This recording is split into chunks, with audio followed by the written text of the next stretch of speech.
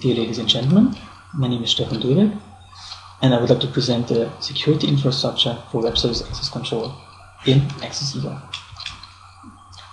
First of all, I would like to give you a bird's eye view on the security architecture for web services that we have implemented in Access-eGov. As you already know from last year, our security infrastructure is based on the industry standard XACML by OASIS, and it consists of various access control points that can loosely be distributed across the network, and we implemented them as web services. For instance, we have the policy administration point, policy information point, policy decision point that actually decides about granting or denying access to a resource, and the policy enforcement point that is actually dealing with enforcing access control. The access requester in our scenario is the Access-eGov personal assistant client. Due to a lack of SOAP-based web services at our user partner Schleswig-Holstein, an example service has been used to illustrate the access control. Just imagine Captain is offering a web service called LoveBoatKiel in order to reserve a sailing ship as a marriage location, and the marriage location shall only be booked by persons at a legal age. This is the access condition in our case. The access condition is expressed by an XACML access control policy that is requiring the booker to prove a legal age attribute for executing the service operation reserved for marriage function at the web service resource. For administration reasons only, we have set up the testbed locally, but all services can just as well distributed used. The access control policy is actually an XML-based file with the following rule conditions for the action reserved for marriage function. The access condition is that the legal age attribute shall be true. Just imagine directly accessing the LoveBoatKiel service shall be denied. Here you see functional parameters only are resulting in the LoveBoatKiel service denying access to reserving the LoveBoat. Just imagine after successfully applying for marriage, Anna Rasmussen in our case wants to reserve the LoveBoatKiel as a marriage location. First of all, the personal assistant client asks for the policy that is actually in place for LoveBoatKiel. Here on the left side, you see the request to the policy administration point for the function for the operation reserved for marriage function.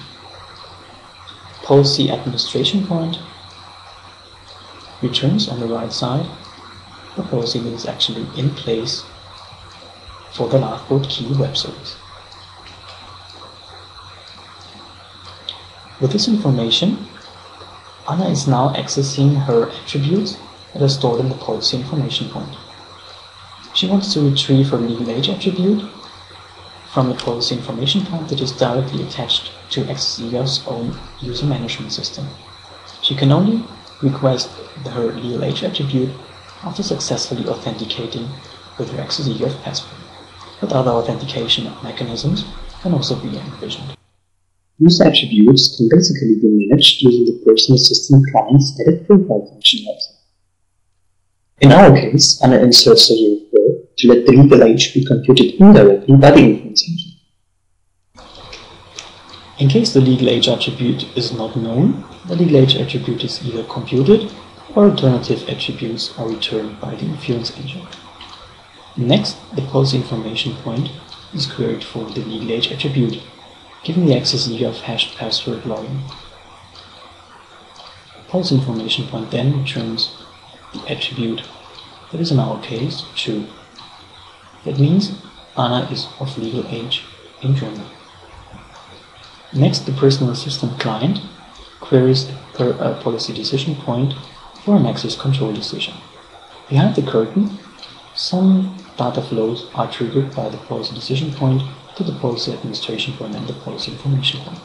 The personal assistant client then asks the policy decision point, given the attribute name and the legal age attribute,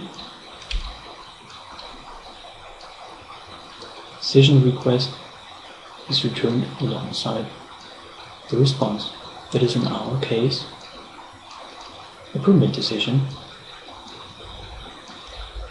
Next, the personal assistant client requests the resource of the LoveBoatKiel service in order to reserve for the marriage location. In our case, the personal assistant client is compiling the resource request message based on the access decision that we just got from the PDP, and the request is sent to the web service endpoint that is indicated in the service's own WSDL description. Access control is indirectly enforced by the policy enforcement point that is placed in front of the actual web service resource.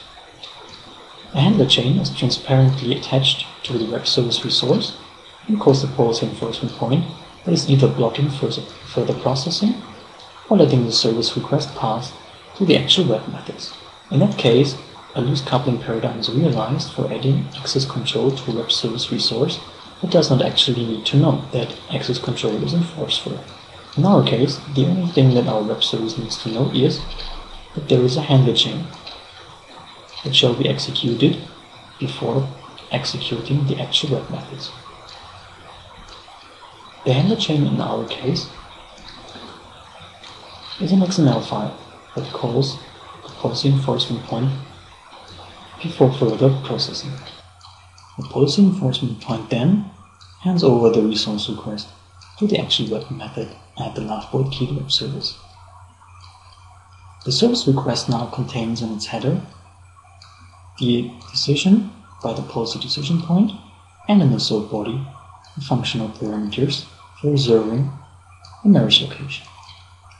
LoveBoatKiel web service now returns the complete request in its SOAP header and the reservation number in the SOAP body.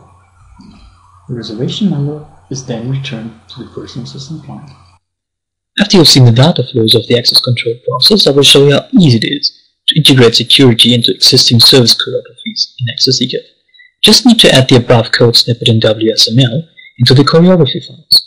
Then, the Access-eGov platform resolves the access decision goal into a PEP web service or another subgoal. Here is the WSML service description of the land use plan web service as used in Slovakia.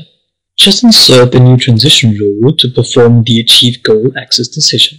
Additionally, the annotations of related functional services also need to be accustomed in order to accept the access decision token. What was achieved now during the last year? We implemented our web service access control system besides Try2, and it is based on industry standards just as XACML. The components are all integrated using the standard Access-eGov semantic annotations. Access control is now a simple add-on to existing web services. In order to summarize, we can say that the personal assistant client in our security infrastructure can be used for graphically administering the user attributes and for embodying the access requester process engine in order to support the before-mentioned steps 0 to 18.